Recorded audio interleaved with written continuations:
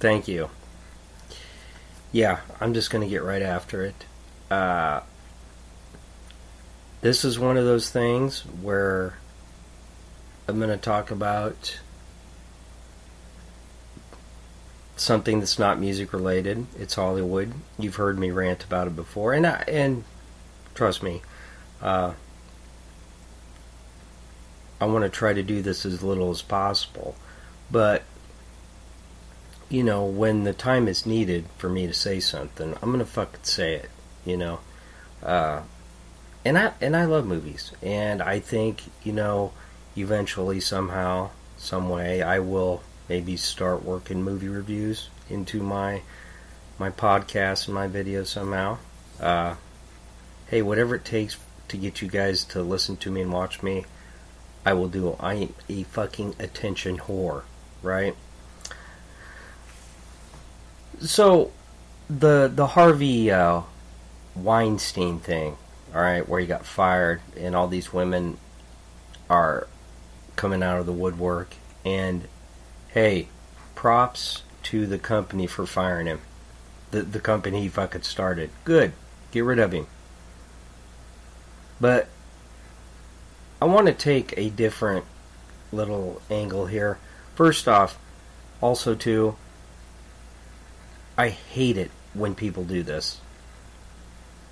Now, when all these women are coming out and talking about all the different shit that assholes have done to them, hell, even Terry Crews, the guy that does the Old Spice commercials, you know, and he was in that Chris Rock show when he was a little kid. He was his dad. Said that this fucking guy just came up and grabbed his dick and his balls. Like, what the fuck, man? But I mean, should we be surprised? Fucking Hollywood is full of scumballs. We've known this for a long time. You know, I mean, I'm not saying that makes it right or that, you know,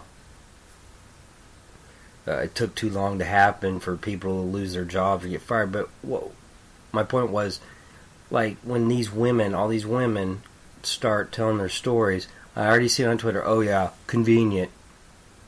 Yeah, just another bitch trying to get her 15 minutes of fame. Shut the fuck up. Alright?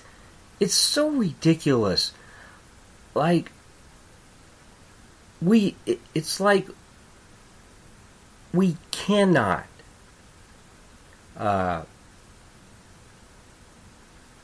give any person any credit for anything, right?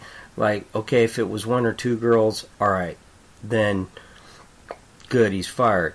But then when 5 or 6 women talk about, oh, they're just trying to pile on so that they get attention to it, and it's the whole fucking Twitter, social media thing, you know, and I go on and on about it, and ad nauseum probably. I apologize.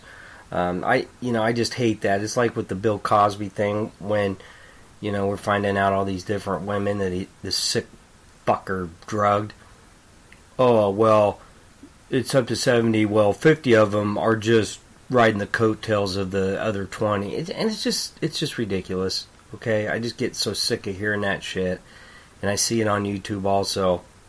But I mean, I was watching a video on YouTube, and they were talking about it. The schmoes know, you know, those guys. They have a couple shows, Collider videos and stuff, and they were mentioning in it and talking about it, which was good. And I posted a comment on there, you know, but and what they were referring to is that some of the people in the chat room were like, "Hey, fuck this, let's move on. We're tired of hearing this. We want to talk about the, you know, Star Wars Last Jedi trailer." That's fine, and I agree. People don't want to click and listen to me talk about this shit all the time.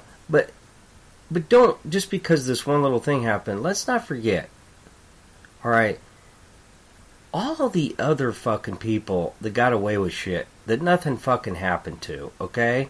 Like Roman Polanski, and I made a comment about that. Remember, nothing happened to him. He fled prosecution, and of course he wouldn't get extradited because the country that he fled to said, hey, you have no jurisdiction here. Fuck you. And you can go on YouTube. I don't know if my comments are still up there or not. Because there's an interview with Kim Cattrall on there, and the guy interviewing her was like, well, how do you separate what he did, and working with him? And she basically just gave him a pass. Well, I'm that kind of person, I separate the work from, the act. Fuck you, Kim Cattrall. In other words, as long as he was going to pay you money to be in a fucking movie, it didn't matter that he raped a fucking teenage girl. That just tell it like it is, you fucking bitch. So I don't want to hear nothing from her. I don't want to, any tweets from her about staying strong, or to any of these other women, hey, I'm behind you, which I'm not saying she's going to.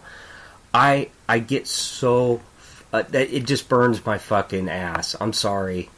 Fuck you, you fucking bitch. You and your stupid Sex and the City show. Listen, that's ridiculous to me. You cannot, there are certain things that you just cannot forget about. Hey, remember, this was a movie, I don't know what movie, it came out not too long ago. Oh, I think it was Jeepers Creepers 3. The movie is terrible. It sucks. I read a couple reviews. Then I found out the director is a convicted child molester. Fuck him. Do not rent the movie. If it's on somewhere for free, skip that motherfucker. Fuck Hollywood. Alright? It's ridiculous that people like Kim Cattrall, and I'm sorry, you can go, I don't know the title of the video, you can go watch it, and that's the mentality that they've got to get out of in Hollywood, right? And Weinstein's been around forever, and we know that this shit's been going on forever. He's not the only one doing this shit. He's a powerful guy. They got rid of him, but there's other people to get rid of, but it's also part of the culture. That's what I'm talking about. When you've got actors and actresses that are going to work for these people and make excuses for them, that shit's never going to go away. And Kim Cattrall as a woman should be really, really disgusted by Roman Polanski, but she's not. Remember fuckface Marlon Brando? Yeah. Guess what? When I found out that motherfucker basically raped that woman in Last Tango in Paris, you can go read the article. He fucking destroyed that woman's life. I don't care what anyone says. I love The Godfather. Okay? I love it. But I haven't watched it since about 2 years ago, when I read the whole story of Last Tango in Paris and what that motherfucker did. Okay? He knew what the fuck he was doing. He raped that woman. Alright? And they put it on film, and and I understand, because you get the other side. Oh, well, Scumalicious, you know what? She could have said no. She let this happen. She's the one that had her clothes off for half of the movie. She was 19 fucking years old with a 48-year-old man who was a legendary fucking Hollywood person. It's just not that simple to me, okay? And you know what? Okay, that's fine that people that make that argument, but that's still okay that Marlon Brando did that. Trust me, I'm telling you, she had no idea that scene was going to go down the way it did, and you can read it. I'm telling you, I haven't watched The Godfather since then. How fucked up is that? But I tell you, once I find out that a fucking piece of shit is a piece of shit, I don't watch them anymore. It's just like the bands. I told you. If I find out, you know what? There might be a band I'm listening to right now. They've been playing for 20 years. Alright? I'll just say, let's say it's Jughead's Revenge. There you go. Which, I know Jughead's Revenge aren't assholes. Because I fucking know. Anyway, let's say they're playing, and they're playing all these shows, and then I find out that lead singer, I call him Joe D, is a child molester. Which he's not, okay? This is all hypothetical. I'm not saying that. Guess what? Jughead's Revenge. Bye. Don't fucking list you anymore. Your CDs, throw them out like fucking frisbees. I step outside and I fling those CDs like fucking coasters. That's what happens. I'm telling you. When I find out stuff like that, I'm done. You know? You think I watch Tom Cruise? Fuck no, I don't watch Tom Cruise. You know what? And I'll tell you another thing. This goes to the whole NFL thing. Whatever side you're on, I'm not here to argue. You know, if you're with the players or against the players. I guarantee you, every player will stand next year. You know why?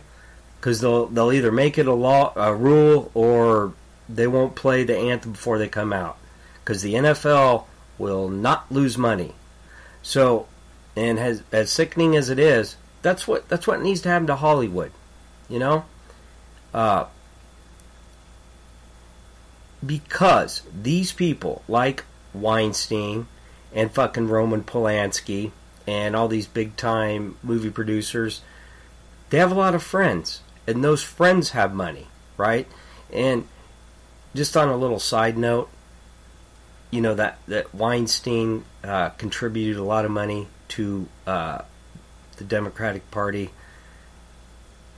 There are a bunch of scumballs that have contributed to both parties.